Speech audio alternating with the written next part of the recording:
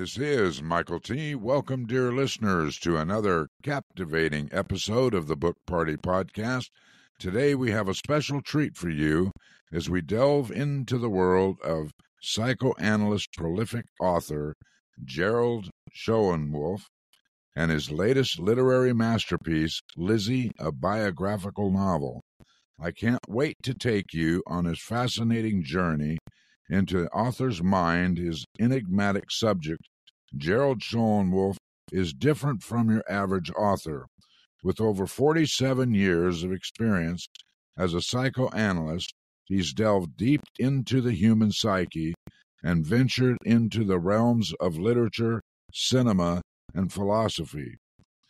In his early career, he authored the academic bestseller 101 Common Therapeutic Blunders, a work that has transcended borders, published in 7 languages, but that's just the tip of the iceberg. Schoenwolf's literary prowess extends beyond psychology, with a stunning repertoire of 15 books on the subject. However, it doesn't stop there. He's also penned 9 novels, 2 translations of Chinese philosophy, and even explored the world of poetry. Gerald Schoenwolf's journey hasn't been without its controversies. In the early 1990s, he faced a form of cancellation for his critiques of certain aspects of feminism. Undeterred, he continued to share his insights and creativity, self-publishing many of his works on platforms like Amazon, including the highly regarded Dictionary of Dream Interpretation. But Schoenwolf's talents continue after the written word.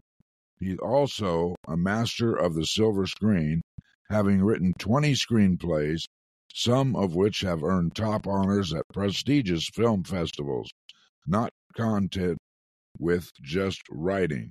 He's also taken on the role of producer-director and has brought 2 feature films to life.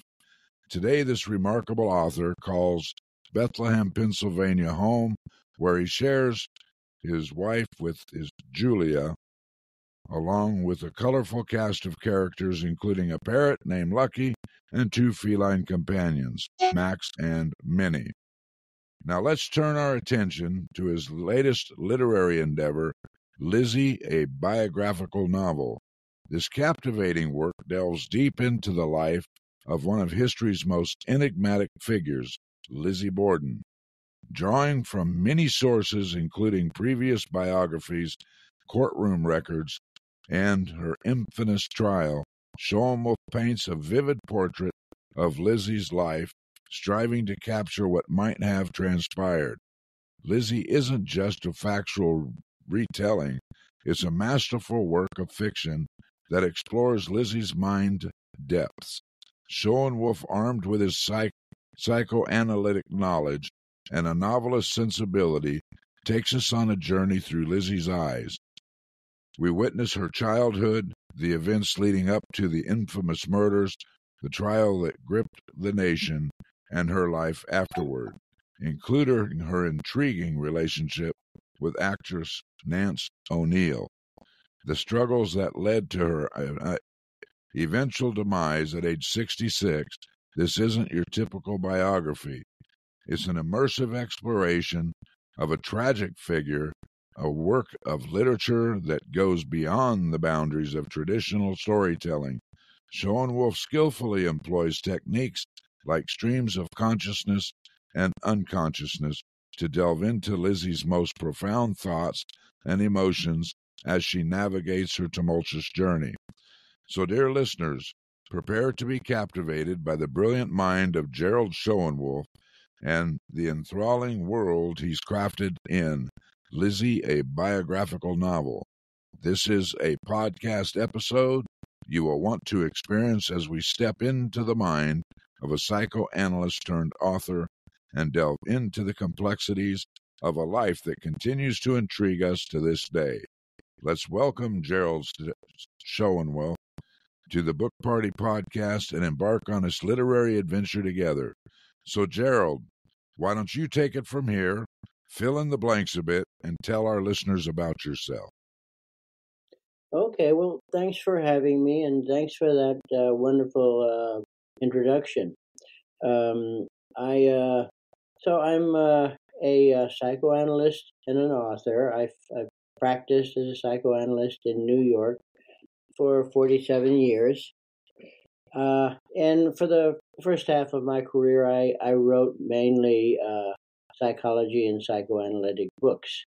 Uh, then more recently, I have delved into more creative things like poetry, philosophy, and nine novels.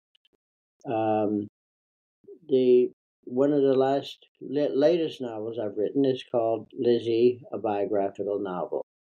Uh, Lizzie's Lizzie has been, you know, the fascinated. She's been a fascinating subject for many years. Many books have already been written about her. Movies have been made about her. TV movies. Uh, but I thought that nobody has yet really captured her personality. I thought after doing a year of research on her that I could. Um, I decided to do it as a novel so that I would have the freedom to truly dramatize her story the way I thought it deserved to be dramatized. Now, people have had theories about why Lizzie Borden took an axe and axed her mother and her stepmother and her father. Um, what made her do such a beastly thing? Well, one theory was that her father sexually abused her. Nobody has really uh, dramatized that. So I think my book might be the first that goes with that theory and dramatizes it because I think it makes sense. It makes a lot of sense after I studied her story.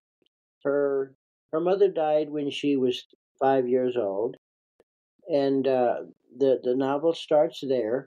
After she was 5 years old, she was very lonely when her mother died, and she had to depend on her father.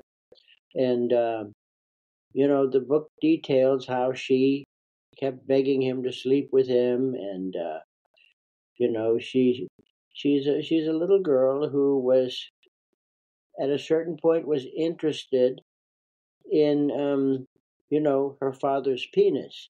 Uh, when you study psychoanalytic research, you notice that children do go through a period where they get very interested in who has what, who has penises, who has vaginas, and so forth. Uh, and so, you know, she was very curious about his penis and kept asking him to show it to her. So one night he did show it to her, and then he began to touch her and went crazy. And then after he had touched her, he got angry and accused her of being the devil because he was a very religious man. Uh, and so this molestation of her set the stage for the book. She she imagined and dreamt that her and her father would get married when she grew up. That's what he told her. But when she grew up, I mean, a few years later, he got married to a woman, a widow, and he completely abandoned Lizzie. She felt abandoned and angry, and as she grew up to be an adult, a young adult, she was very, very jealous of this stepmother, but also this stepmother was a very manipulative and greedy person. And she ended up convincing her father to give her all of the houses that he owned instead of leaving it to Lizzie and her older sister. And at one point, the father and stepmother get so angry at Lizzie and her caustic tongue that he goes out and he axes all of her pigeons. She loved her pigeons more than anything else in life. and he just went to the shed and axed them all one day because he was so angry at her. This led to her getting into a rage. She'd already been in one, but this was her worst rage, and ended up motivating her. One day she went crazy. She just went crazy, and I go into her craziness with a, you know, with a long stream of consciousness section, and she axes her mother and father, stepmother and father, and it's a very very dramatic scene. And I followed pretty much the the actual facts of what happened. She axed them, and then various police started coming to the house, and they all kind of felt sorry for her. They couldn't believe that such a religious young woman could do such a thing. So she ended up going to trial, and they trial lasted 2 weeks, and the verdict came up not guilty, even though there was loads of evidence pointed to her guilt. So the book covers that. It covers the trial. It covers a dance party that she goes to. It covers a man who was interested in her, and then later in the novel, it covers what happened after the trial. She and her sister bought a big house. They lived it up in the house, and she started having an affair with Nance O'Neill, an actress. It was a lesbian affair, and she invited Nance and her theater troupe over to her house, and they had some wild times. They went swimming in the nearby pond, skinny dipping, and but the relationship with Nance soon ended, and then she had a tragic death, early tragic death. Now, this is just the plot, but I think the way the book is written is, I feel it has, I'm the author, so I'm biased, but I think it has a Dostoevskian feeling to it, like Crime and Punishment. I really get into her character, into her mind, into her thoughts, and I think I think it's a good portrait of her, and people who have read it also think so, and can't lay the book down. That's sort of the gist of it. Well, on your publishing journey, because you've written a lot of books, but on your publishing journey, did you have to self-publish, or did you get an agent and publish, or a hybrid publishing? How did you go about your publishing journey? Well, during the first half of my career, I wrote mainly psychology books, plus some other books that were more mainstream, and they were published by regular publishing companies. But early in my career, I started criticizing feminists. Some of the theories that feminists were proposing, I criticized them in my books, and I got horrendous reviews because of that. This guy is a sexist. This guy hates women, and then after a certain point, I wasn't able to get my books published anymore. I had to start publishing them myself. And so most of my literary work, the novels, I wrote screenplays and books of philosophy. I published myself on Amazon, and I have tried to market them myself, not very successfully. I think I've written a lot of good novels. I think if it were some other time besides now, I think those novels would have been noticed. But so I'm trying to market them myself, and try to get them into the eyes of readers. Right. So this particular one you did self-publish as well. Yes. So when you're doing the self-publishing, are you collaborating for editing, formatting, your book cover, or you're doing all that yourself? Well, fortunately, I've had a lot of jobs. I was once a graphic designer before I became a psychoanalyst, and so I know a good deal about book publishing. So I do everything myself, except I do send the book out to be proofread, by a professional editor. But everything else, the cover design, they have templates that I can use. Uh, I typeset the book myself using Microsoft Word, um, and format it, and you know do all that work myself. So basically, Oh, it's a one person operation, and I started my own publishing company called Living Center Press. So the books I publish have that, you know, Living Center published by Living Center Press uh, in association with Amazon. okay. So on this latest book for Lizzy, can you take us to a point in writing this book that you would consider your worst author moment? The worst Arthur moment.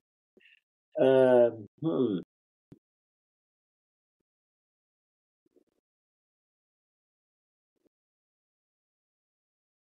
It's hard to say. I've in recent years I have been very involved in writing, and very I really love it. Uh, in my early days I had some blocks, but I don't have any blocks now. I just love to write, uh, and I can't say that I had a worse moment. Okay.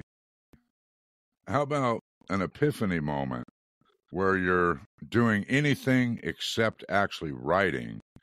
You could be driving, eating, cooking dinner, waking up or going to bed, taking a shower, whatever. And all of a sudden, a bright light bulb bursts in your head like, oh, wow, that's got to be in my book. I got to write that down right now. Do you ever have a moment like that? Oh yeah, I have a lot of moments like that. I generally do a lot of drafts. I think I must have done about 14 or 15 drafts of Lizzy, trying to polish it, and the rewriting the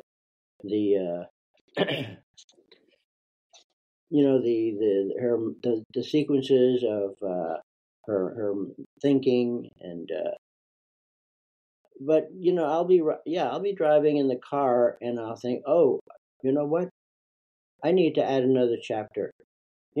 After like the 14th draft, I thought of another chapter that I needed to add, and it was a chapter right after the trial, when it's finished, and she gets drunk in the basement of her house, and she says some things that are kind of vicious about the lawyer who represented her. Um, and her sister comes down, and her sister's kind of just gawking at her. So I think this chapter is a very revealing chapter about Lizzy, but I didn't think of it until like the 13th draft. So let's turn to today. What is the one thing that you're the most fired up about or excited about right now, today? Well, I'm fired up about mass murders, and I wrote another book called The Mass Murderer: Six Case Histories That Tell Us Why. I'm very caught up with that because I think America has a very disturbed culture right now, and they're also the child rearing in America is has deteriorated over the years, and so I wrote that book, and I'm quite interested in that subject of mass murderers, and I think it's something that's very important that we need to do something about, but we have to understand it the right way, because it's not just about guns. It's about a disturbed culture. That's correct. This is Michael T. I would invite you to go to bookpartypodcast.com, hit that subscribe tab on top, then scroll down to the icon of your choice, such as Apple Podcast, Spotify, Amazon Music, iHeartRadio, or Odyssey. You can download and follow us there, and please leave a review. Please don't forget to sign up for our weekly video newsletter to get the latest information on our upcoming shows. Okay, we are entering the lightning round. The lightning round is special because it's 4 pointed questions for 4 pointed answers. Now, for this first one, you're going to have to think way back. And when I say way back, I'm talking about back to your first book you ever wrote. Because when you wrote your first book, before that, what was holding you back from becoming an author in the first place? In my younger years, I was I was pretty messed up. And I wrote a novel about myself, which young writers often do, but I had no insight into myself at that point. And so the novel, it had some clever techniques in it, but what I tried to write about, I didn't have the maturity to write it the way it needed to be written. So that first novel, it turned out that I kept writing that for about 30 or 40 years, kept trying to get it right. But I had to wait for me to mature and have a lot of years of my own psychotherapy before I was able to get it right enough where I thought it could be published. Once you started writing, what was the best advice that you had ever received?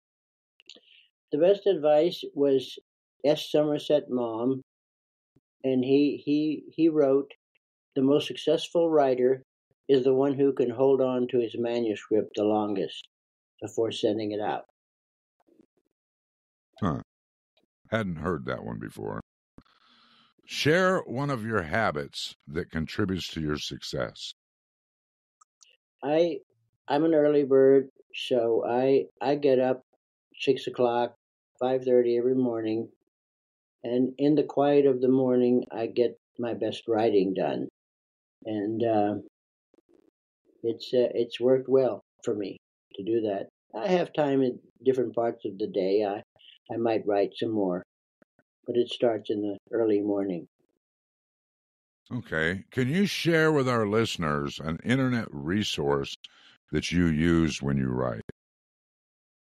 Well, I use the thesaurus. I use the thesauruses a lot. I'll stop to try to find the right word. I want to get the right word in there, and I'm glad that we modern writers have that tool. Writers before us didn't have it, so that's one of the big things that I use. Okay. We are now going to enter into the grand finale. What I'd like you to do is take your time and tell our listeners about your book. Now, I know you did that in the beginning a bit, but go ahead and tell our listeners about your book. Okay, well, I think that right now I feel like we're not in a very good place as far as literature is concerned. Um, I think there aren't any Hemingways or Faulkners or much less Dostoevskys or Chekhovs or um, Voltaire's, other literary types of writers. I don't think they're here, and it's because of the chaotic times that we're living in.